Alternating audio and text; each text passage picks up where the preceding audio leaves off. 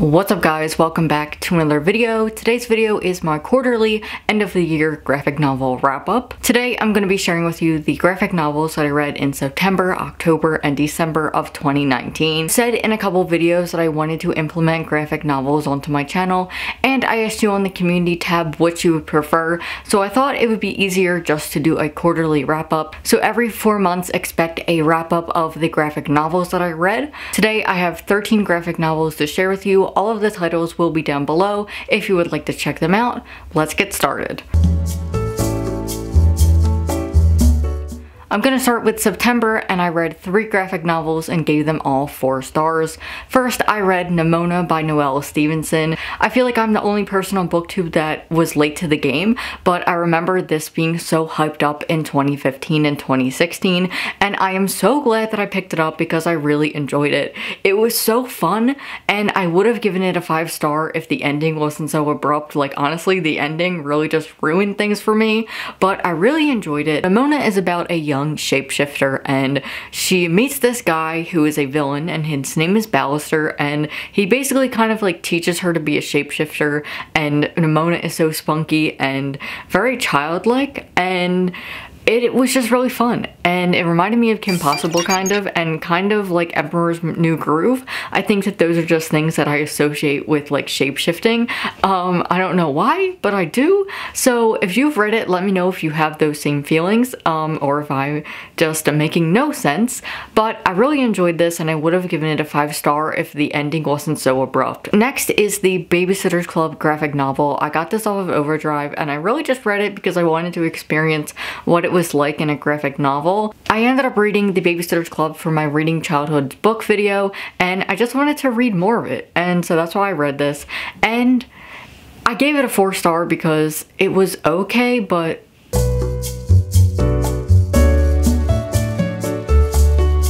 I like where the story headed with Marianne. I like her as a character. She met a new girl from school.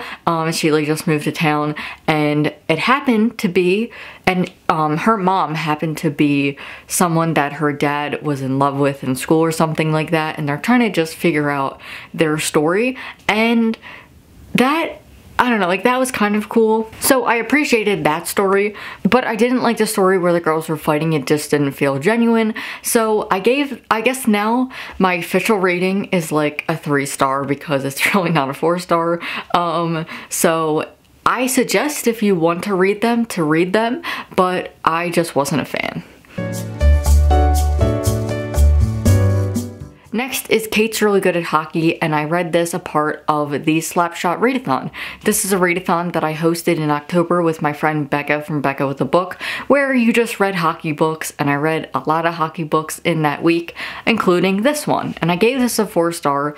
I also received this on NetGalley from the publisher for an honest review. I reviewed it on Goodreads, but I will also review it here, and this is about a girl named Kate who's really good at hockey. This is a middle grade, and she's just really good at hockey, and she goes to a hockey camp, and she learns so much, and she learns how to deal with girls that are being mean to her, and she gets closer to her grandmother, who she thought doesn't know anything about hockey, but she happens to actually know a lot about it, and it was just really fun. I think if you like the movie Go Figure, you should read this, but in general, I really enjoyed it. There were a lot of reveals at the end that I felt like were unnecessary, and we only needed 1 or 2, but there was just too much at the end, and I was like, okay, I already got this one part, but now why are you just throwing a lot of other stuff at me? There was one reveal that I felt like we could have just expanded on and kept that to the end, but those were just some of my critiques. Snapdragon by Kat Leyh. This comes out on February 4th. I received an arc of this from First Second for review, and I love this. It is a middle grade. I also have a video where I tried to do an overnight in my room, and I read this. It will be up here, but I really enjoyed this book. It has a lot of good representation. It is about a girl named Snap who is biracial, feel she presents more masculine, and so I would consider her a tomboy. And she ends up befriending Jax, who is a witch in her town, or rumored to be, and she's kind of a weird woman. All the kids are afraid of her. She sells roadkill online, and she tends to her garden, and so Snap decides to befriend her, and it is such a nice story and it has so much good representation. Snap befriends a girl in her class who is a trans girl, and she comes out throughout the book, and I just loved that so much. Thinking about it makes me just want to tear up. Jax is a lesbian, and I don't want to give too much away, but I highly recommend to pick this up when it comes out on February 4th. It was so good, and I highly recommend it. I just realized I was saying her name wrong, but Kat Leyh might be familiar to you if you have read Lumberjanes. She is the co-writer and artist of Lumberjanes. Next, I read Pumpkinheads by Rainbow Rowell and Faith Erin Hicks, and I gave this a 3-star. I have a whole video talking about is this worth the hype, and it's technically a review, and I just kind of go hard on that book. It was a big disappointment. It was just a big disappointment, and that's all I'm going to say because I kind of want you to watch that video more. It's spoiler free until the end, but really that book really disappointed me. If you want to know more of my thoughts, just go and watch that video because it's just all of my thoughts. And I don't want to repeat myself, but it was a big disappointment. I will say, illustration-wise, I really enjoyed the illustrations. They were really fun, and the whole world really came to life. Next is a comic, and this is Spell on Wheels, and this was so interesting. It kind of felt like Sabrina the Teenage Witch. So basically it's all these girls who are witches and they are queer. They come back from like a night of partying or something. They just come back, and they come back to their apartment and find that they've been robbed, and they know exactly who it was. It was one of the girls' ex-boyfriends, and he's trying to steal their magic, and so he stole something, and so the whole rest of the comic is them trying to find out who it was, and they go through end up meeting this creature, I'll say, and this is basically a hot version of the Beast from Beauty and the Beast, like if he had abs and was like attractive basically. So if that is your kink, read it. That's all I'm saying. That put me off a little bit, but I gave it a 4-star, honestly, just because it wasn't a 5. So those were all the graphic novels I read in October. Now I'm moving on to December, where I read 7 graphic novels. I was really trying to hit my goal of 80 books because I was so close to it, and I did end up hitting it and getting to 81, and I discovered that Kindle Unlimited has graphic novels and comics.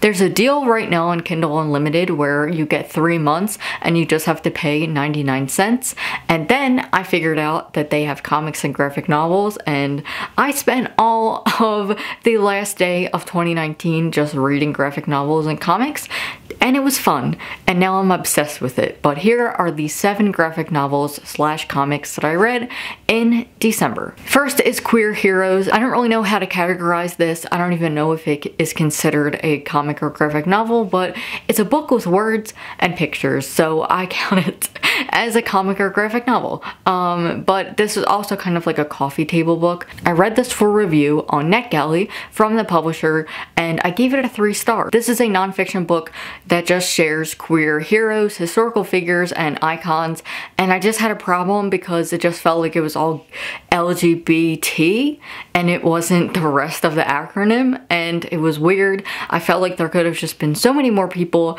I was introduced to new people, but I just kind of felt like I had already known these people, which was good for me. I've been lucky enough to take a queer history class as an elective in college, so I did know the majority of people that were mentioned, but there were some new faces that I didn't know about. But my biggest problem was that there was just LGBT, there was no asexual people. I wish they would have put Brendan Urie, who is pansexual, maybe Harry Styles. This was a mixture of historical figures and pop culture icons. I felt like there was just not enough people that were included. I feel like if they're calling it queer heroes, they should have added more diversity instead of just sticking to LGBT, because then just call it LGBT heroes. So if you're looking to learn more about queer history, I do recommend this because I like that there was the mix of historical figures and pop culture icons like David Bowie, Lady Gaga. I loved that she was included in that,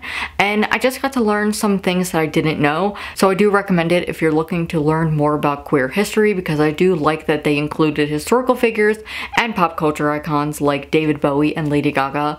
I was so glad that they added Lady Gaga, but just be aware that it's not inclusive. In the first week of December, I participated in the Queer Lit Readathon, and I ended up reading As the Crow Flies by Melanie Gillman. I'm going to categorize this as a middle grade.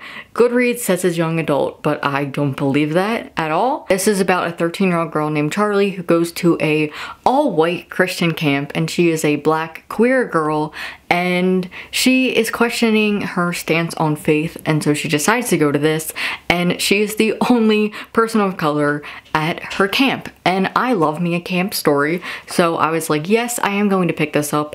I really enjoyed it. She meets a friend. It is so good. Melanie Gillman is a new to me author, and I really like the way she illustrates. Charlie meets another girl who is queer, and it's just so good. I really like the way that middle grade and queer books tackle faith. I do enjoy when queer and middle grade books talk about Christianity. I feel that it's really important for kids to learn this, because at a young age, sometimes you're skewed in the wrong way and told that homosexuality is really bad. And so I just really enjoyed this because it was positive, and the kids were realizing that this isn't something that they need to be told. If you like camping and you like hiking, because I do a lot of hiking, I highly recommend this. It was really good. Her illustrations are different from any artist that I've read from before, so I really enjoyed this. So if you're looking for a new queer author and illustrator, I highly recommend Melanie Gillman. I end up reading another one of her books this month, so I will be talking about that as well. Next, for the Very Merry Readathon, I read Stargazing by Jen Wang. I love Jen Wang. She's one of my favorite authors and illustrators, and I really enjoyed her book, The Prince and the Dressmaker, so I definitely needed to pick this up. I gave it a 4-star. It is a middle grade about these two girls, Moon and Christine. This book has a whole cast of Korean characters because Jen Wang is Korean, so this is own voices. I really enjoyed this. It is about Christine and Moon Moon moves to Christine's town, and she is just such a fun character. I loved her. She loves K-pop, and she's just such a fun character.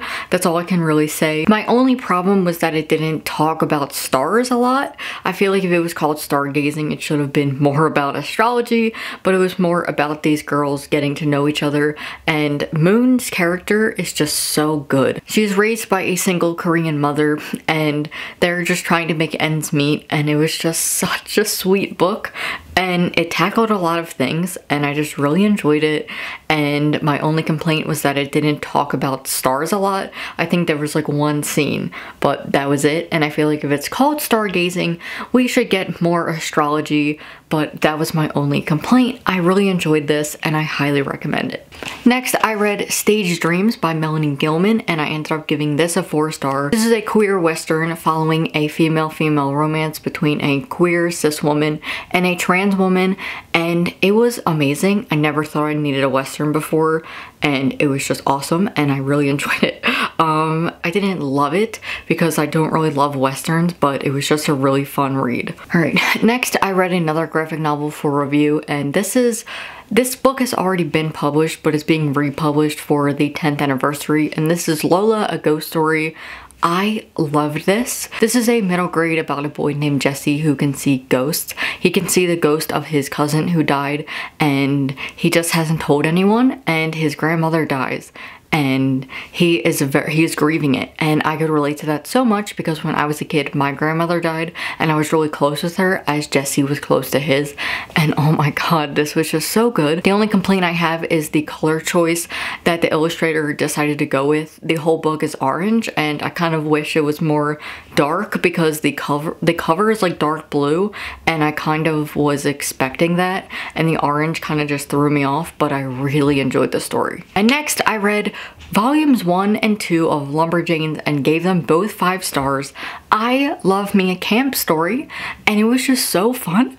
Ripley is the best character. This was just so fun, and I honestly liked it a lot better than Nimona, but this was so fun, and I just can't wait to binge the whole series because it was so fun. And that's really all I have to say. It is just a camp story. It's an all-girls camp, and shit ends up going on. This reminded me so much of like a female version of the Scooby-Doo gang, and I loved it so much. And last, I read All My Friends Are Dead, and this was honestly just because it was on Kindle Unlimited, and Lumberjanes was too, and this was so funny. I just had a lot of fun reading it, but I gave it a 4-star just because it wasn't a 5. So those were the graphic novels that I read for the last 4 months of the year. I hope you guys enjoyed this, and if you've read any of these, let me know in the comments so we can discuss it. Thank you all for watching. I have a Patreon if you'd like to support me there. Definitely turn on my post notifications and subscribe if you haven't. I hope you're all having a great day, and I will see you next time. Bye.